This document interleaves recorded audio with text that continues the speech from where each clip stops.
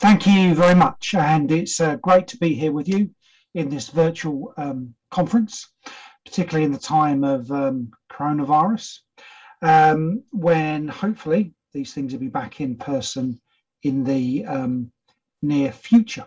So anyway, we're going to be talking about a rapid microbiological method that can be applied to water testing, and it's quite an exciting one. So let's go over to it.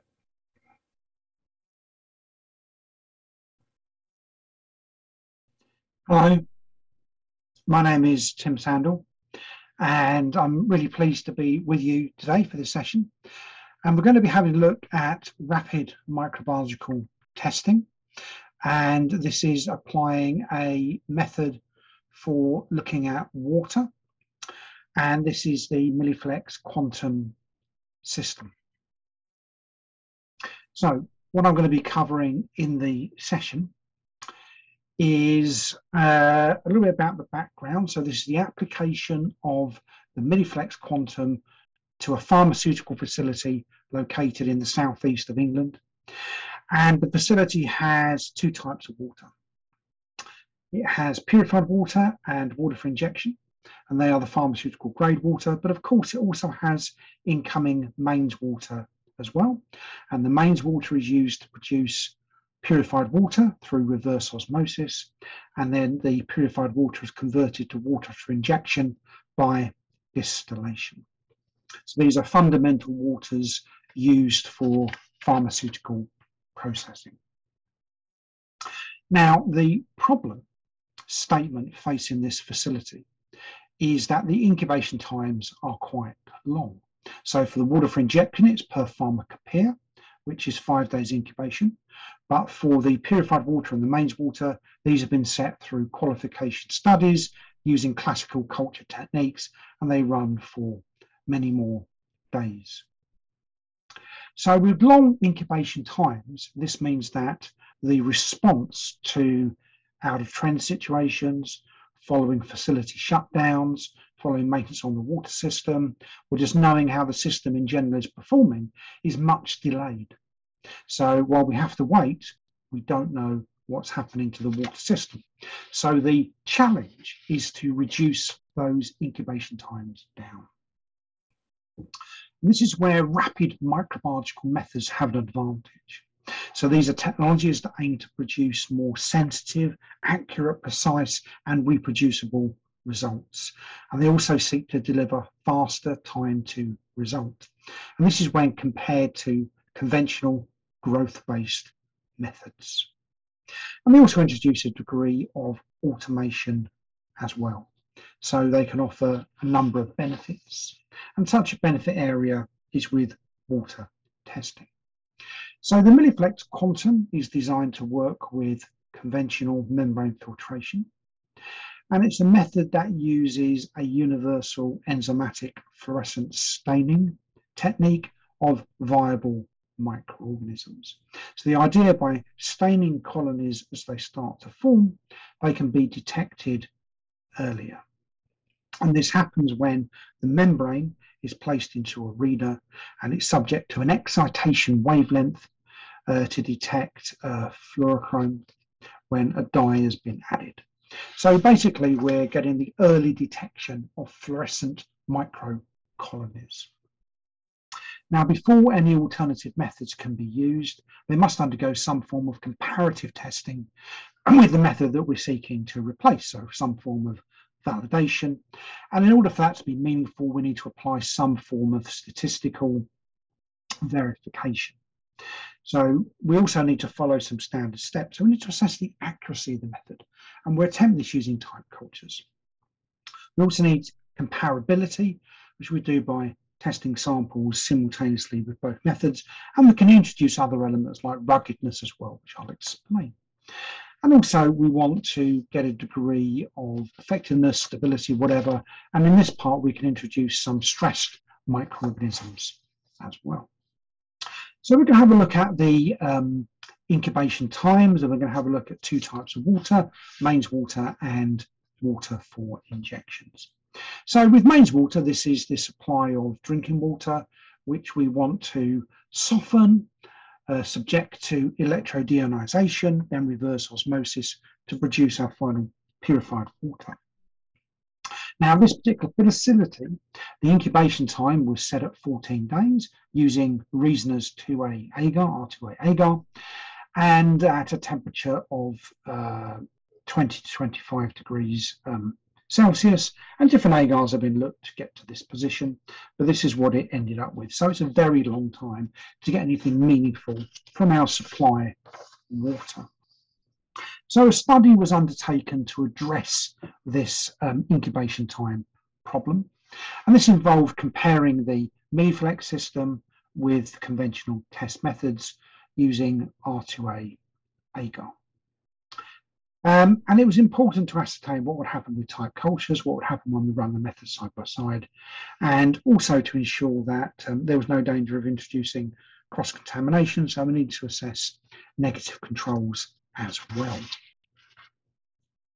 Now, to conduct any study, then a protocol is required. So we need to set out our aims, method, acceptance criteria, determine the number of samples, decide on what consumables we're going to use, what equipment we're going to use, the time period for the study, the number of analysts involved, and the statistical method by which we're going to analyse our data. And also we need a list of consumables and equipment as shown on the slide. So first of all, we're going to have a look at what might be involved in comparing two methods. So for this, 100 samples was decided to be used as a reasonable number to draw some statistical inferences from. So here 400 millilitres was taken and it was divided between the two test systems. So both test systems saw a 200 ml filtration. So one duplicate tested against the MIllfilex Quantum and one against the traditional testing method. And then after samples were filtered, then the membranes were rinsed using Ringer's solution, which is an isotonic solution. And the samples were incubated at 20 to 25 degrees. And both sets of samples were then taken out the incubator and looked at 2 days, 3 days, 6 days, and 15 days. So to evaluate the quantum, we did this like 2-day look.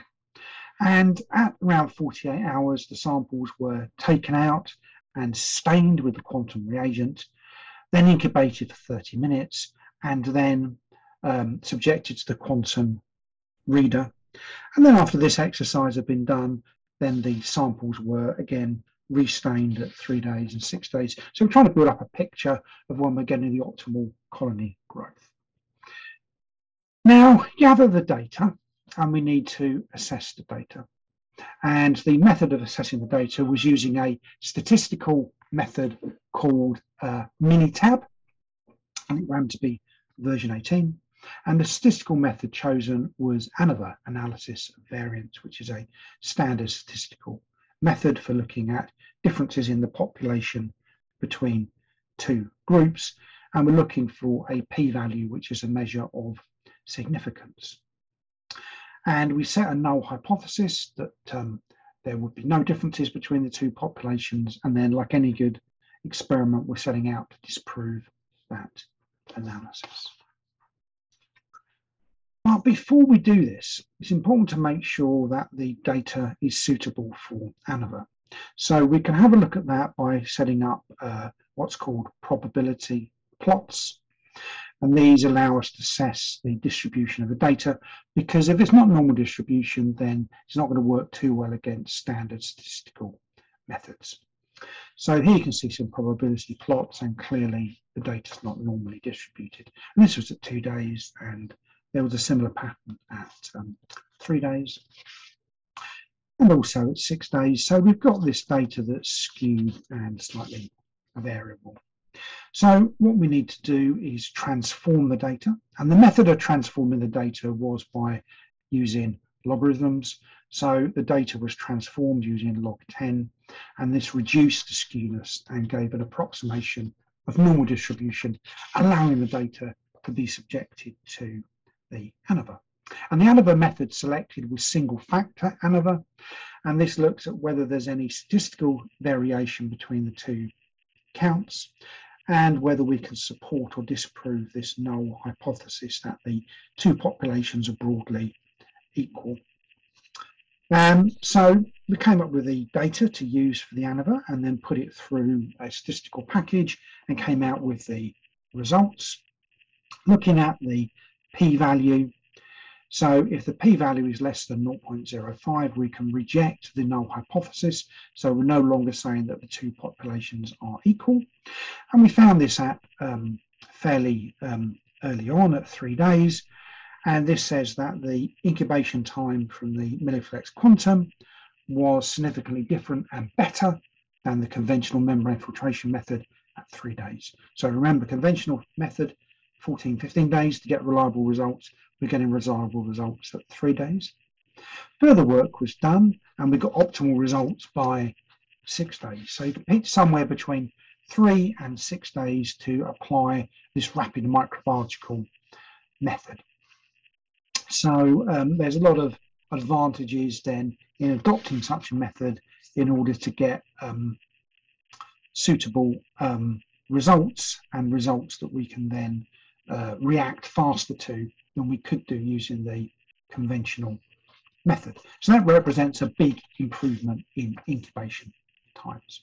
So that's mains water, the incoming water. We want to have a general control over it, but it's not the supercritical water. Supercritical water is water for injection. That's water that is generally free of microorganisms and also of very low endotoxin values. So again, there was analysis of 100 samples, and one-way ANOVA was again used to look at any significant differences between the counts. And it was found that around day 2 to 3 that the quantum gave significantly better results, albeit that the actual counts are quite low, but it was still a shaving off the 5 to 7 days that the pharmacopoeia requires for conventional incubation of water for injections as well. Now, it's also important that the method was tested against type cultures, and this is to show that they can recover organisms that might be found from the sampling environment or any other organisms that we may wish to screen for. So it's best to bias always towards the types of organisms that would be found in the target area. So in this case, we're looking for perhaps a greater abundance of aquatic organisms. We also want other organisms that might be present, say, from sampling error via personnel and so on. So a range of organisms was selected and the counts were evaluated at different time points. So day 2 using the quantum device and day 5 using the traditional method, and the counts were comparable at these time points. So we can get good recoveries against 70% or more from what we might expect from these type cultures within 2 days for the quantum compared to 5 days using conventional membrane filtration. And also, this also needs to take into account any variance because we want to do lots of replicates to prove this. So this was also shown with a variance of well within 10%. So we're getting good consistency. And consistency is also important when we consider ruggedness as well. So ruggedness is introducing variation to the validation. So we're looking at different lots of media, different membrane lots, different reagent lots, different analysts, different instruments to be assessed, and so on. And if all of this also still comes out good and we're still getting those kind of acceptable recoveries, then we know we've got a method that can be subjected to the rigors of general testing. An additional thing that was done was an assessment of stressed microorganisms. So these are microorganisms in nutritively deprived environments, so they're not going to grow necessarily as well. They're adapting to their particular ecological niche. They've probably changed their cellular function and the way that their say protein amino acid sequences might work, for example. So if we recover stressed organisms, then we've got an even stronger method. So in terms of addressing acclimatized organisms, these are going to be closer to the environment from which the test samples were drawn, low nutrients, and also potentially subjected to osmotic shock and having undergone a stress response. So there's different ways to stress organisms. And for this, I went to the work of the late Scott Sutton, who had done some experiments by holding organisms with some colleagues in distilled water for prolonged periods of time. So you inoculate with a high level, you hold, you see what you've got, and then you use those organisms for the test method. So it's quite an effective way of subjecting organisms to that. And in terms of the data we saw, so here we've got a data set with various organisms. The EM references are some isolates from the manufacturing facility that we used. V is the viable conventional method, F is the fluorescence method. So you can see already by day 1 or day 2, we're getting good detection of these stressed organisms, and we're getting detection earlier and better than we are with the conventional method. Another advantage with something like the quantum being a cultural-based method is that we can also take off colonies and subject those to microbiological identification. So it's often because we're reading microcolonies to start with, we would need to re-incubate the plates and confirm we've still got viability after the dye has been added, and then we can take those organisms and take them through to microbial identification, because understanding what the organisms are is important for trending. When we see the same organisms, if we've got a particular issue of concern, a biofilm or something like that, and also to work out the origins. Is it likely to be really from the water system, or is it going to be cross-contamination from an analyst? It's also important to define the regulatory strategy when adopting a microbiological method.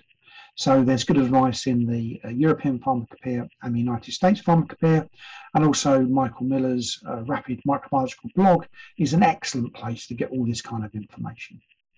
And approaching the regulatory strategy was more straightforward because we're using a cultural-based method, so it's quite easy to license with the regulator because the method is not too dissimilar and it's much more acceptable by regulators. But in general, licensing rapid microbiological methods is fairly straightforward.